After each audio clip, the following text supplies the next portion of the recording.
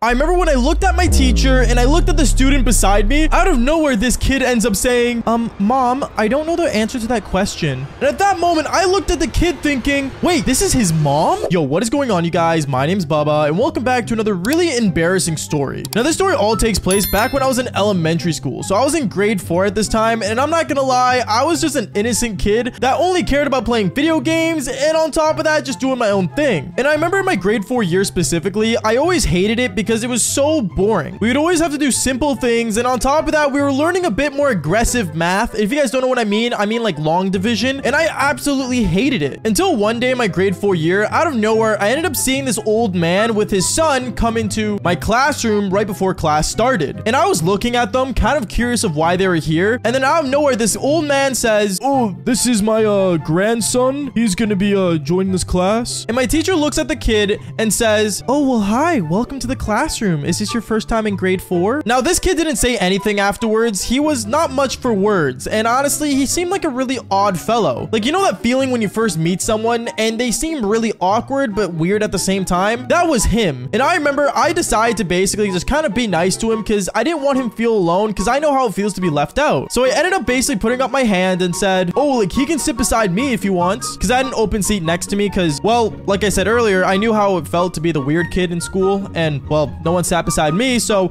I thought, why not have another weird kid sit beside me so we could both be weird together? Yeah, that sounds really depressing, but going on with the story, I remember this kid ends up smiling and he walks up next to me and sits beside me. And then out of nowhere, I remember me and him, we kind of got to know each other, but once again, he wasn't much for words. So I would say things to him like, "Oh, so do you play video games?" Yeah, sometimes." "Okay, cool. What do you play?" Mario." "Oh, that's cool. Yeah, Mario's cool. My mom likes Mario." To be honest, I was more of an Xbox kid, but going on, honestly, me and him trying to get along was not getting any easier. Until one moment I remember, after school came around, and basically we all had to like wait for our parents to come pick us up because we weren't allowed to leave the school by ourselves back when we were in elementary school. And out of nowhere, I remember I saw my mom picking me up, so I ran up to her, and as I ran up to her, I turned around and saw the kid that was the new kid in our class, and he looked really just sad. I don't know why, but I guess like having other parents around made him like really just upset for some reason. So I remember I walked up to him and said, "Hey, like, is your mom picking you up?"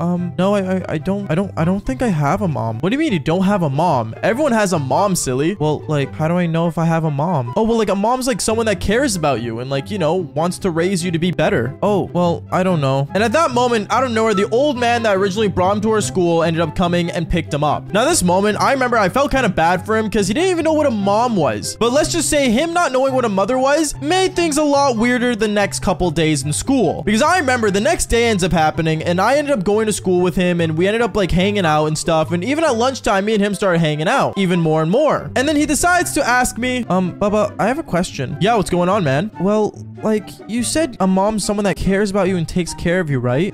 Yeah. "Why? What about it?" "Well, there's just one person. I feel like they could be my mom, but I'm just not sure." Now, at the time, I didn't want to tell him the birds and the bees or how, you know, babies are actually made doing the devil's tango. So I decided to tell him, "Oh, well, like, you know, if it's your mom, just say hi, mom, and, you know, make sure she knows that she's your mother." Now, this was the worst advice I could ever give a kid in grade 4 because what ends up happening next made things really, really bad. Because I remember when we got back into class and I remember we started doing like this like coloring book that we had to do in grade 4. I don't know why. It was just some sort of like unit we had. I ended up seeing this kid needing to ask a question to the teacher and he puts his hand up and says, "Mom, I have a question." And when he said mom, I remember I looked over at this kid thinking, wait, did you just call her mom? And I remember my teacher had the most blankest face ever and says, "Oh, what's your question?" And I remember she tried to make it as like not awkward as possible, but I remember every girl in my class and even all the guys ended up looking at this kid as if he like was the weirdest kid to ever exist.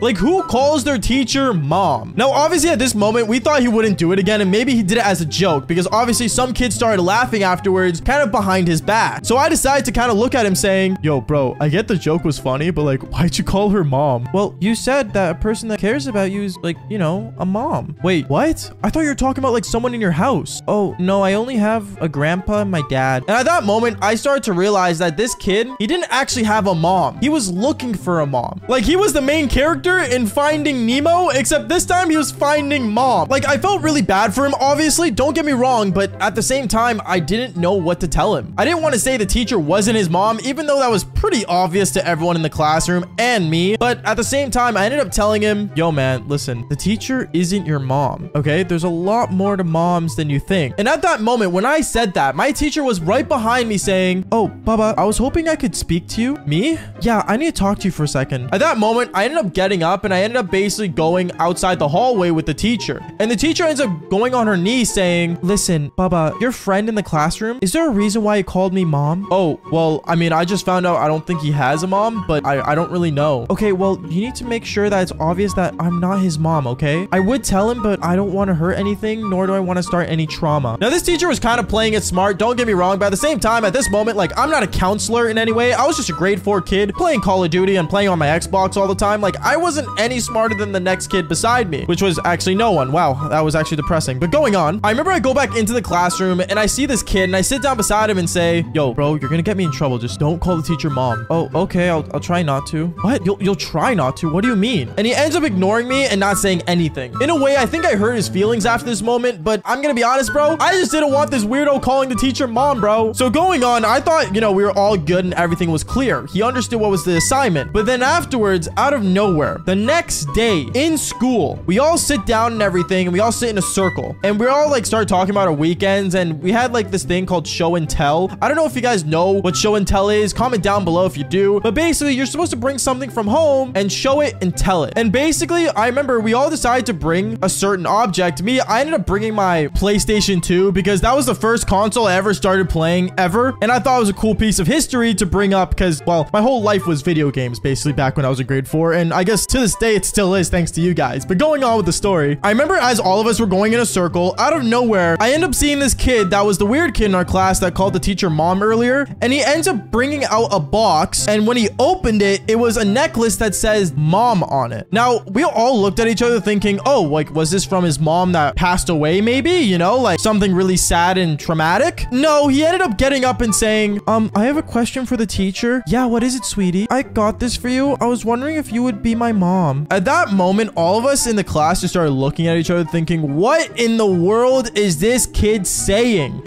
And we all ended up basically like kind of pausing, and my teacher's face went like ghost white. Like she did not know what to say. She was worried. She was terrified. So her only reaction that she ended up doing was, okay, well, I'm gonna have to quickly leave. And this teacher ended up actually leaving the classroom, and like 10 minutes later, the counselor ends up walking into our classroom and ends up getting the kid and walking him out. At this moment, I was really worried that I was gonna get involved, and sadly I was, because not even like 5 seconds later, the counselor ends up calling on the announcements.